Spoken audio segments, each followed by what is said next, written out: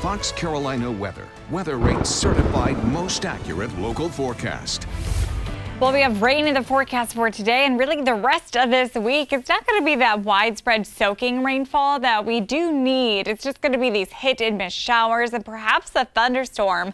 Fox Radar 3D already showing us a plume of moisture streamlining in. So overall today it's going to be more clouds than sun as we just have those overcast sky conditions, very gray and gloomy with those rain showers. Right now we have some light rain in Franklin, Asheville, and Hendersonville. Pretty much dry for the upstate, just holding out a mostly cloudy sky conditions. So today we're looking at temperatures in the lower 80s as storms start to develop thanks to the instability of the day. That's going to be for the afternoon into the evening hours, and it's going to be a little bit rainy and soggy again for western North Carolina with the chance of storms, and a little bit cooler too as temperatures only climb into the upper 70s. But it's going to feel a little bit hotter as you walk out the door because it is going to feel like it's just steamy, if not oppressive, because of the higher dew points. Right now, dew points anywhere from the 60s to the 70s. So this is measuring how much moisture we have in the atmosphere. So as you walk out the door, you are just going to feel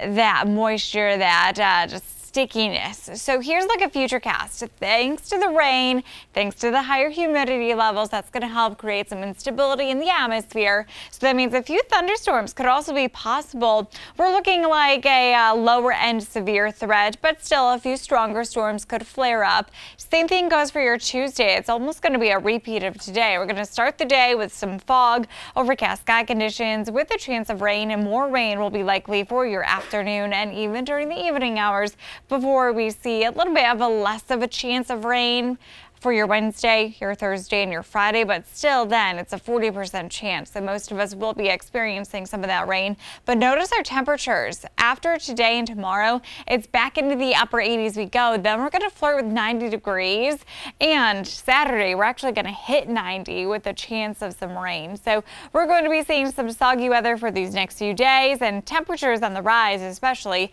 as we close out this work week and go through the weekend.